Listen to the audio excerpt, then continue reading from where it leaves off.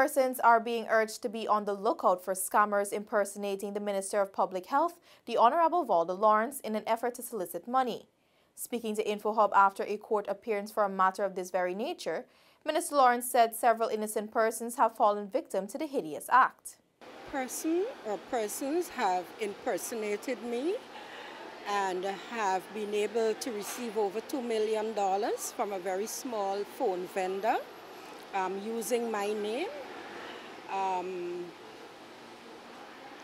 The matter continues. I will have to come back to court. Here it is that a small vendor will have to pay that $2 million to the company that he took credit from. There are other persons who have released monies to persons believing that it was me. I trust that persons out there would recognize that this is all a scam, using my name, using my position as Minister of Public Health to take their monies from them.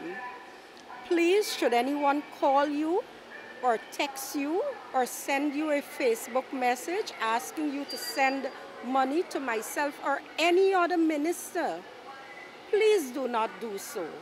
Ministers do not handle finances. Minister Lawrence said she is optimistic that a decision in the ongoing matter will be made at the next court appearance. She also assured all such complaints will be reported to the Guyana Police Force and investigated thoroughly.